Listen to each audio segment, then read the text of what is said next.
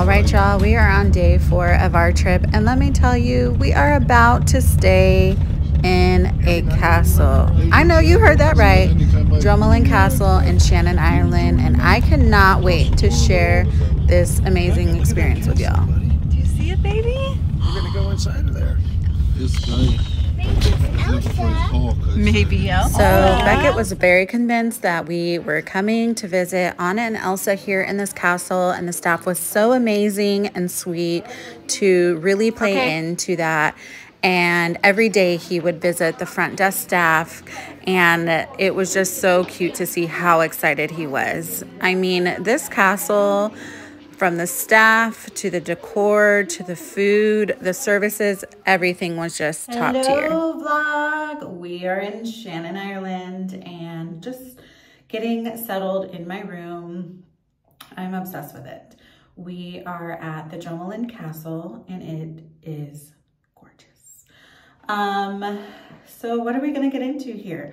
We're here in Ireland for like a couple of days, and I'm really excited. My last name is Kennedy. So I have my great grandpa who's immigrated from Ireland to the United States.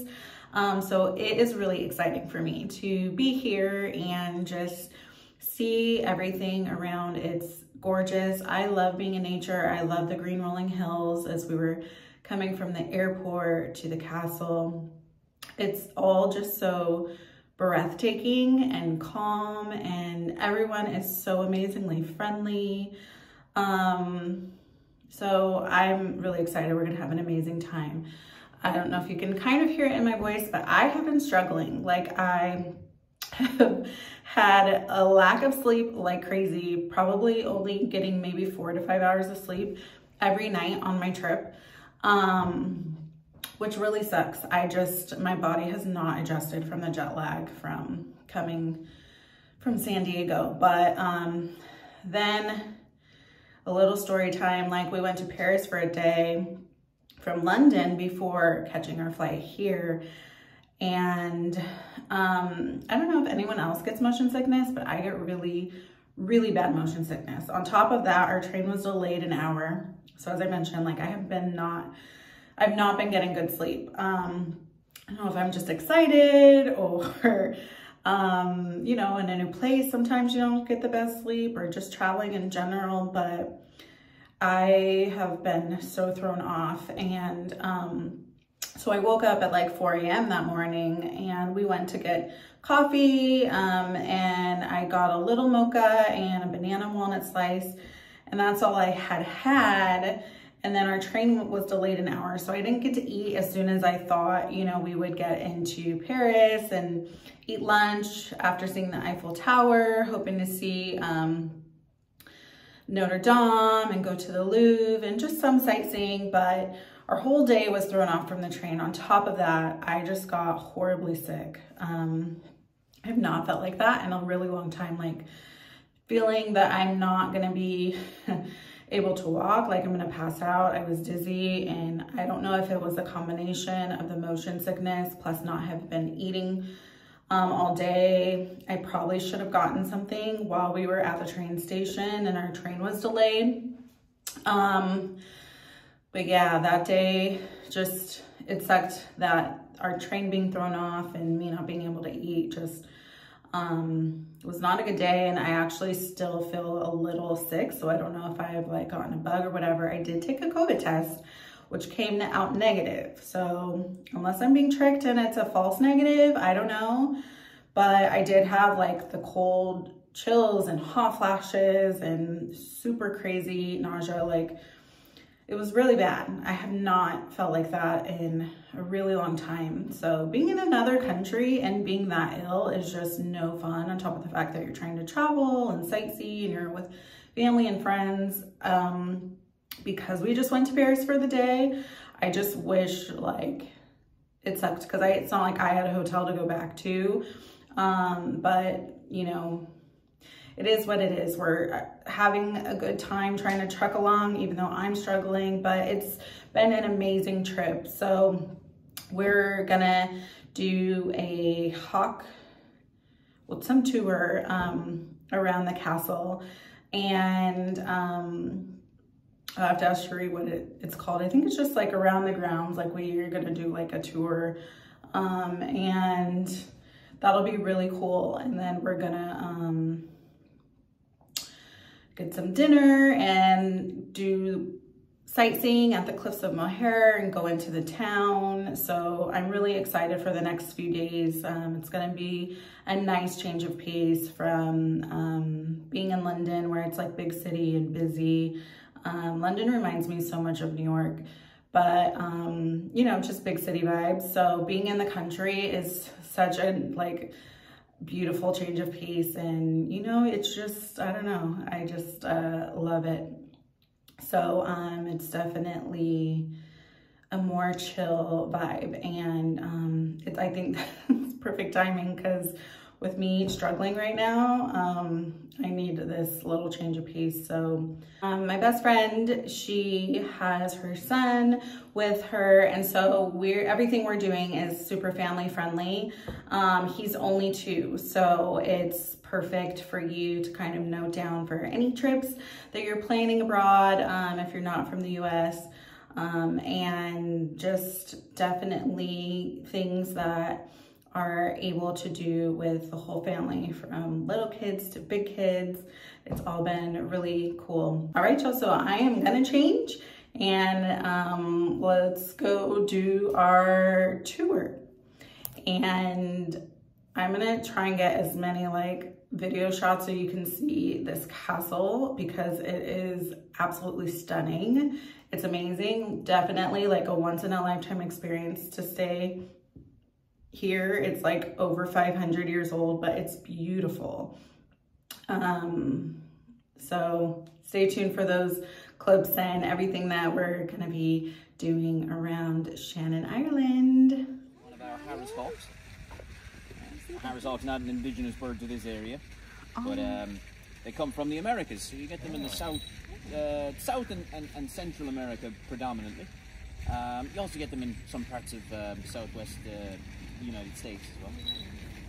But a very common falconer's bird nowadays. You find them all over the world flown by falconers, because they're a very appropriate bird for a first timer, but also very dependable, very intelligent, great hunters as well, very versatile. So they hunt a wide range of game, anything from rodents to lizards, small birds, squirrels, rabbits, hares. We have birds that have caught mallard on the lake here before, and even young fox out here in the woods. So, yep. Wow. So maybe if we're lucky enough today, we might get to see Brian doing some hunting as well. So how do you train them? I mean, you get them when they're small birds, or I mean, you know, you got them on a leash. How do you teach them that? Well, you get them relatively young, maybe 15, 16 weeks old. And well, you start your manning process then. So manning is the practice of holding a bird. You spend hours doing that a day, for maybe weeks. And get them acclimatized to you. Start to introduce food as well. So he builds an association between you and his food. And very important, then you start to gradually bring down his weight, day by day, less and less food every day, until you can eventually see that he's hungry. Right? Once he's hungry, you can start to fly him from perch to fist. Right? You build on that. Essentially, that's the bones of it. Once you have him flying free, once you have his confidence built up to fly over and back, most of the work that done that. Since he was 16 weeks or so? Or? No, about a year old. Yeah, he was trained before he came to us. And he was born in Derbyshire in England. But I've been flying him for the last 7 years or so. Oh, wow. So what we're going to do with him today, we're going to take him for a walk in the woods, get him up and about, exercising. I've got gloves for everybody here, so we'll show you how to handle him, get him flying to you, and then we're going to take a trip to our mews, have a look at the rest of our birds up there. We've got more Harris hawks, we have some falcons and some owls as well. So, plenty to see, and if you have any questions along the way at all, don't be shy. Ask Yeah, away. later he said later. Otherwise, we'll start making our way. An owl later. A special bird, okay. You want to help? Maybe Nana needs help. Little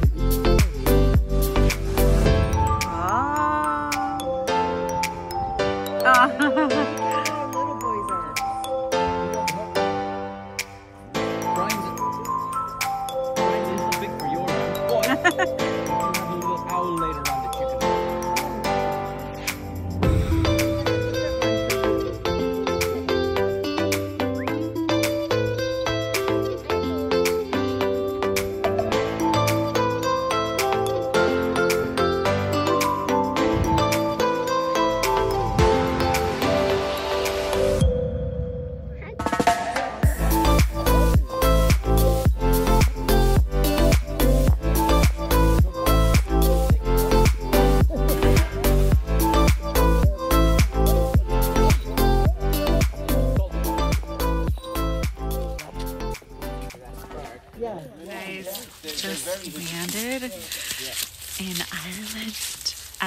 Dromoland Castle. And we're on, what's it called, Shell? The Hawk Walk. Hawk Walk. And it's so cool. I'll show you some of our perch with our gloves.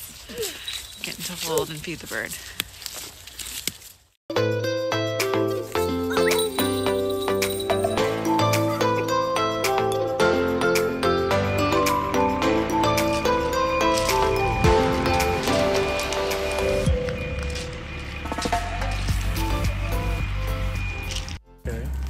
Up he goes. Wow. There you go. And watch, with pickles as well, if you're really gentle, you can give him a little pet on the back.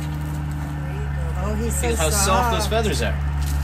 He's gonna fly. He's soft? He's gonna fly off your hand? Look at mommy, say cheese. So, Love those colors. Wow. yeah. It looks So this guy's so an pretty. Eastern European barn owl. And he is dark-breasted. That's the type. Dark-breasted. So he's a darker color than you'd get in Western Europe. Be nice, Becca. Gentle. Yeah, You very are nice so pets. gentle. Yes, you're very good at petting. I love that. And Okay, so that was a really fun hawk walk, and we are headed back now to the castle to get ready for dinner. And I just cannot get enough of this place. I mean, look how cute it is. I'm just really counting my blessings, even though I have not been feeling 100%. I'm really grateful for this trip and all the fun memories we're making together. And now I definitely feel like if staying in a castle is not on your bucket list, then what are you doing? Like, you need to add it ASAP because it's definitely an experience I never knew I needed. The bathroom is gorgeous. This place is literally breathtaking. Oh, and I need to show you the view from my window. How can you not find gratitude in a place like this? I mean, Ireland, you definitely have my heart. This is so completely grounding. All right, so we're headed to cocktails before dinner. I had the Local Sessions IPA and it was bomb. Be sure to subscribe so you can stay tuned and see what's up for Ireland Day 2. Thanks for watching.